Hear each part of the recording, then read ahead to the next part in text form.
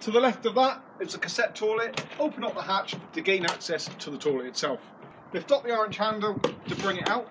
If it doesn't come out that easy, please don't be forceful. It's because you've left the toilet open inside and you can break the component parts. Moving on to the rear of the vehicle.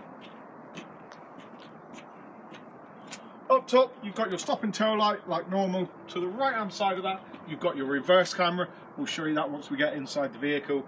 And then your two double doors to gain access to the rear. Always open the right hand one first and then open the left hand side by the handle each side.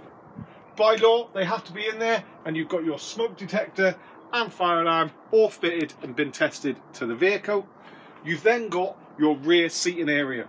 Nice access inside there, and underneath both sides at the end you've got doors to put nice bit of storage space in there. As you can see on the left hand side, that's all your brand new carpets. We don't put them down unless you request them to be put down.